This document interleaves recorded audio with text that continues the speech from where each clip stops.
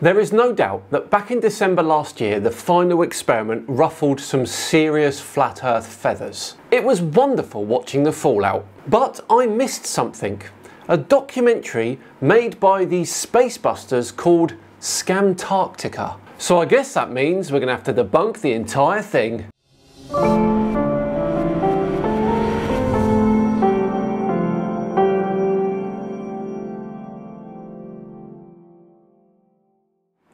Hello all and welcome along to another Flat Earth Friday with me, Simon Dan. Thank you very much for joining me. Now, if you remember my debunkings of the Flat Earth documentary Level, you'll know that I did so in several parts. And then once all the parts were released, I put together a giant supercut of all the parts together on the channel. And we're going to do exactly the same thing here. So this today is part one of debunking the documentary Scamtarctica. Let's do this. This is the globe map of the 46 main bases on the alleged continent of Antarctica. The 9 bases circled in red in the top left of the Antarctic Peninsula do not have any periods of 24-hour sunlight, and there are many more bases on that peninsula tip, all the same. The globe model says this is because they are too far north of, or just outside of, the circle of latitude that would constantly be facing the sun during the period of September 21st through March 23rd every year at the extreme South Pole, for example, or from as short as only December 10th through January 3rd every year at the outermost or northernmost circle of latitude. Right out the gate, we're dipping into conspiracy buzzwords. Let's be clear, Antarctica isn't alleged. It's very real, extensively mapped, home to thousands of scientists every year, and visible on live satellite feeds from multiple sources, not just NASA. And by the way, he's correct when he's talking about those particular bases. They're too far north to see the 24-hour sunlight. Only locations south of the Antarctic Circle experience continuous daylight during the summer months. The closer you get to the South Pole, the longer that period lasts. On that particular peninsula though, you just get extremely long days, but not 24-hour sun. Due to the Earth's alleged 23-degree tilt, keeping those extreme and small southern circles of latitude constantly facing the sun during these months. Obviously, the 37 bases circled in yellow are all inside that latitude ring, which is why they have, or at least claim to have, various time periods of 24-hour sunlight every year in these months. Again, this tilt is not alleged, it's measured. Now, our narrator here refers to a small southern latitude circle continuously facing the sun. That's not quite how it works. No part of Earth is constantly facing the sun. It's rotating, remember? But as we've already said, during the southern hemisphere's summer, there are parts within the Antarctic Circle that experience 24 hours of sunlight. And also, they don't claim to have had 24-hour sunlight. They have had 24-hour sunlight. It's documented by researchers, explorers, tourists, and even random YouTubers. You can actually watch time-lapse footage of the sun circling the sky in Antarctica. As my friend Jaron said, who has actually recently been to one of those camps, here at Union Glacier Station, and yes, they were there. Despite all of the endless theories and conspiracy theories abound about whether they were really there or not, or whether the apparent 24-hour sun that they witnessed and filmed was real or advanced technological fakery. None of that has anything to do with the hard data and evidence presented in this film. So Spacebusters is happy to say that they actually did go to Antarctica, which puts this debate square in the framework of what actually Antarctica is. Makes things much more simple. Whoa. So all will agree there are latitude lines on Earth. 90 degrees at the North Pole, then heading down 66 degrees at the North Circle, maybe 40 degrees at New York, 25 degrees in Miami, and 0 at the equator. Then down 20 degrees in mid-South America, 50 degrees at Punta Arenas, 66 at the Southern Circle, 79 at Union Glacier, and 90 degrees at the South Pole. What I realized is that if you move the latitude around the globe, the daylight hours never change. More impressive is that they all, without exception, remember that, match exactly their counterpart. Remember that. So if the daylight hours are 15 hours in New York, then every single place on that latitude all the way around the Earth is the exact same daylight on that day. Unquote. And this is pretty much true from Jaren here. The only difference being is that local sunrise and sunset times will differ slightly because of time zones. For example, Southampton, near where I live, and Calgary in Canada are on very similar latitudes. On the day of writing this script, they both have around 16 hours 32 minutes of daylight, but their local sunrise times differ by around 30 minutes. And that's because time zones are messy. They don't always line up perfectly with lines of longitude. Good. I'm glad you get that and agree. Because if we live on a globe, then what you said has to apply to the latitude circles in the Antarctic and South Pole as well. Absolutely, and guess what? It does. That's the point. Every research base located along a particular line of latitude in the south, say 75 degrees south, will get the same amount of daylight on the same day. The sun's arc and daylight duration is dependent on latitude, just like everywhere else on Earth. So one station on the exact same latitude line as any other station there has to have not only the exact same daylight time, but also the exact same length of days for a 24-hour sun. Because as you said, every single place on that latitude all the way around the Earth is the exact same daylight on that day. That is mostly true, but I've got one caveat. The visibility of the sun also depends on local conditions. For example, if one base is in a valley surrounded by mountains and the other is in a wide open ice shelf, the sun might dip below the terrain in one location but not the other, even if both are at the same latitude. Also, due to atmospheric refraction, a station might see the sun for a little longer than you would expect geometrically. That's well understood and predictable on the globe.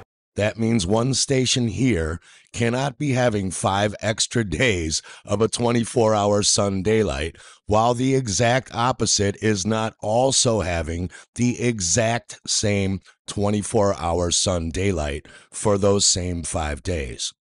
Actually, it can, and it often does. And that's not a glitch in the globe model. It's a perfectly expected result of how the Earth tilts and rotates. Let's be clear.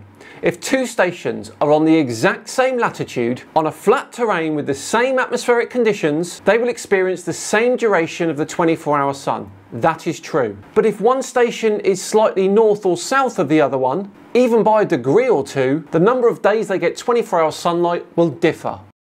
And if that's not only not happening, as Jaren says it has to happen on the globe, for all Antarctic bases on the same exact latitude, either around and across from each other, but that's not even happening either for the bases only 50 to 170 miles away from each other on both the same latitude and even nearly the same longitude, which, as you'll see, is the case, then Houston, we have a problem. There are no Antarctic research stations on the exact same latitude. Stations are based on statistics and national convenience, not celestial alignment. Even a 0.1 degree difference in latitude matters when it comes to polar sunlight. As my brother Jaren said in his own words, and I love you, brother, if you map the Earth on a sphere, then every sunrise time and angle is predicted and explained and accounted for every single location there is on Earth, the entire globe and all places on it, and for every day for the entire year and years into the future, which means in record time, since only just over 1 month ago in Antarctica, Jaren must have double-checked every single location there is on Earth, which even a supercomputer couldn't easily do in a month, if at all, to be sure of this statement, even though only 3 short sentences later he admits, I will say I came to this realization. It would be impossible, straight up impossible, for them to map every location on Earth and correctly account for sunrise and sunset on any model at all, unless it were the truth. So the sphere Earth is the truth, and no one has ever been able to correctly map this place at all unless they place us on a sphere. Gerent didn't need to check every single location on the globe. That's the point, because the globe model is based on predictable geometry. It works everywhere, all the time. You don't have to manually check each point on the map. You check the math once, and it works for all of them. That's what makes it a model. Gerent gets it right here when he says it would be impossible to correctly account for sunrise or sunset on any model unless it were the truth. And the model that does correctly account for all of this is a spherical Earth. Even though Nicole Murphy from Law of the Luminaries and I just explained in under 2 hours exactly how to easily do that on a Gleason flat map, and even designed software if your budget and time allowed. Once you understand the 7 movements of the apparent sun and moon, their position between the tropics based on the clock and calendar designed to do just that, mixed with the understanding of the sky wheel, the analemma, and the daily 1 degree sun angle altitude shift and 13.22 degree moon angle altitude shift up and down the cone-shaped vortex, which can be double-checked with a compass and your own 2 eyes once you study and understand it, which the secret societies and Jesuits who run the world do. What? No flat Earth map has ever correctly predicted any of those things. Not sunrises or sunsets or solar eclipses or solar noon or shadow angles or daylight hours across the Earth. The Gleason map fails completely when you try and do this, especially in the southern hemisphere. This whole explanation just then boils down to, if you believe hard enough, it will work. It throws in real terms like solar analemma and mixes it with invented ones like sky wheels. And then hand waves it all away with, if you study it deeply enough, then you'll get it.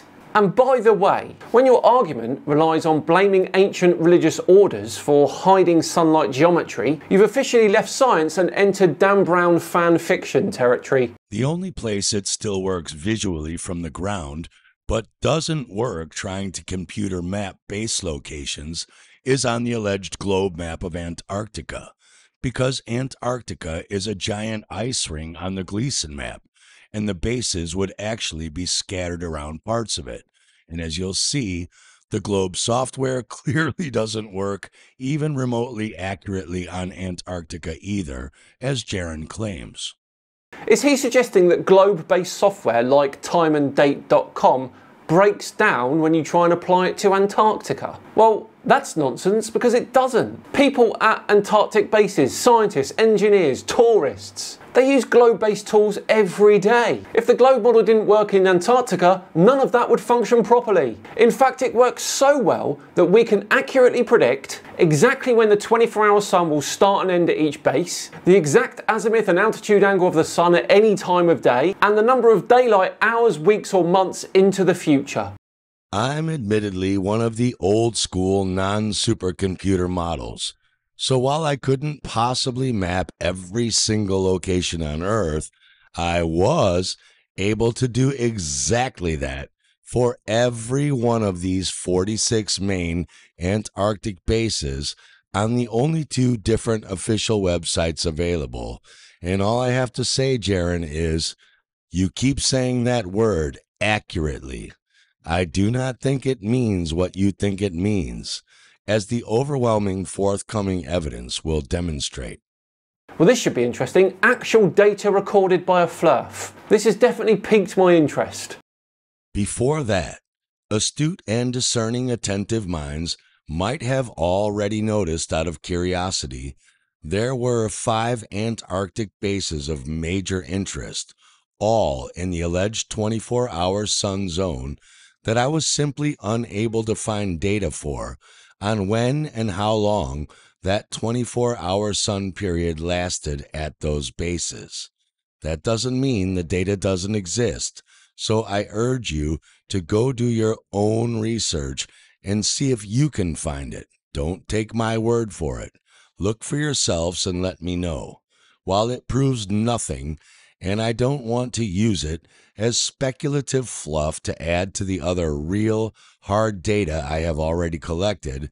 A refreshing attitude to take here by this flat earther, but it is an odd admission. The 24-hour sunlight period for every base in Antarctica can be calculated precisely using globe-based solar models, even if a particular station hasn't published this information. If he genuinely wanted to know, he could have plugged that base coordinates into one of those models, and he would have had his answer in seconds.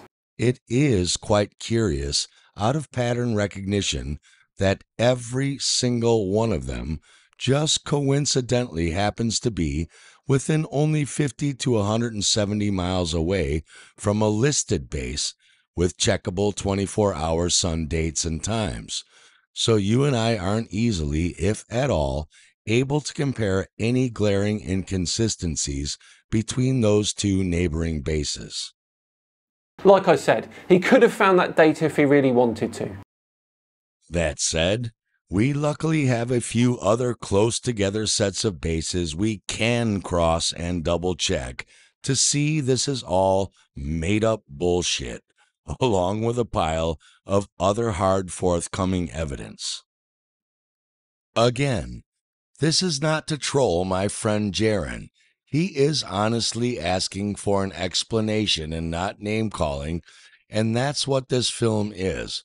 Quote, he found evidence today that cannot be explained in my mind. That doesn't mean, Jaren, it can't be explained. That's called Plato's cave, or an either-or logical fallacy. Something that flat earthers do all the time. Explanations cannot be understood. Therefore, they do not believe it. It happens every day. If your mind can only comprehend option A or B, but the reality lies within options C through Z, you have to choose one false reality A or B over another because your mind has not examined the other options C through Z, and your ego cannot simply say, undetermined at this point. I don't know for certain yet. I'm still searching. Wow, yeah, every flat earther ever right there. Playing around with the Andrew Marsh globe model for the last couple of hours is a great start, but to call that pretty damn conclusive, now the community needs to check that against other programs and websites to make sure they even match each other, and then have boots on the ground to double-check reality versus computer models. Not just playing around on models for a few hours and making blanket statements like the globe predicts every sunrise and sunset of every place and every year. Except when they don't. But all those tools are built on the same maths and physics, not guesswork. The sun's apparent position in the sky at any time, on any day, from any place on Earth. It's governed by predictable mechanics. Earth's rotation, its axial tilt, and its orbit around the sun. That's why we can model it, and that's why it works. And we've had boots on the ground in Antarctica for decades. Thousands of scientists from dozens of countries live and work there every year. And many of them have documented exactly what the globe model predicts. And this is where we're going to leave it for part 1. In part 2, our friend starts looking at the data, and that should be very interesting. Well, there we go. What do we all think of the introduction to Scamtarctica there? Interesting? Rubbish? Let me know in the comments below. As I say, we're all done and dusted. Thanks so much for watching today. As ever, it's appreciated. If you enjoyed this one, please do subscribe to the channel and have big thumbs up as well if you really liked it. Part 2 will be out soon. I've been Simon Dan. Have yourselves a great day, and I'll see you tomorrow for another Saturday session. See you then.